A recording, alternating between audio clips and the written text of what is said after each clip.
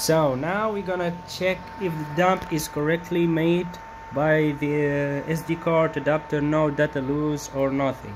So we just put it in the SD card adapter, then put it in the PSC, then we're gonna quit this dump checker, open it one more time.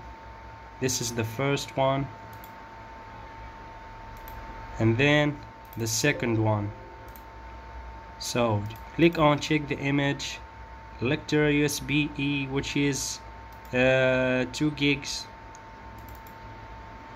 Click on the BKPP S3 pump in.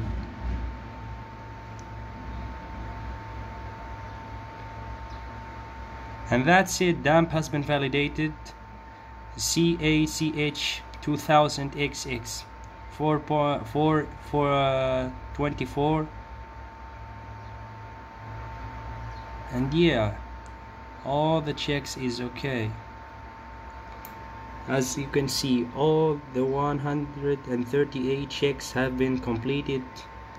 Okay, you see this 2000XXX, my PS3 is 2004A.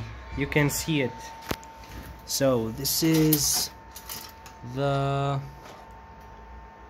yeah, as you can see, 2004A, which is 120 gigabytes. Hope you enjoy it.